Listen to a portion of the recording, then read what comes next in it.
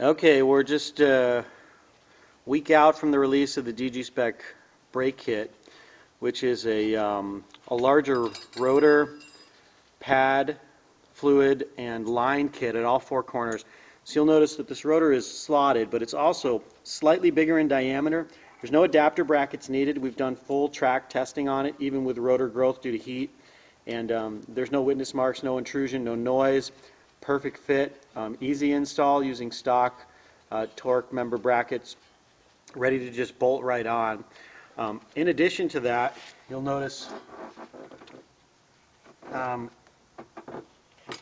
much larger air gap, as well as directional vanes, which big benefit there. Plus it's approximately 2 pounds lighter per corner. So you spend all that money on your set of wheels to drop weight, but the rotors here alone will reduce the rotating unsprung mass, which is a great benefit, of course, too.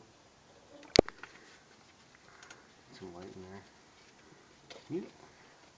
Can you turn that light on? Put it on the vanes here, Aiden, so they can see.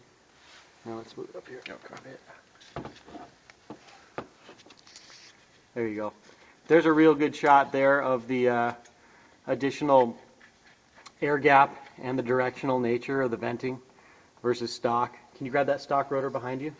You can show a comparison there versus the DG-Spec kit. There's a stock rotor here. And just kind of holding it in place. You can see not nearly as big air gap and just those standard straight vanes versus what you see there.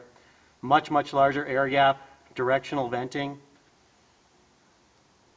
Big difference. And we believe that this brake upgrade is one of the first things you should do if you're going to spend any time on the autocross or even just casual track days.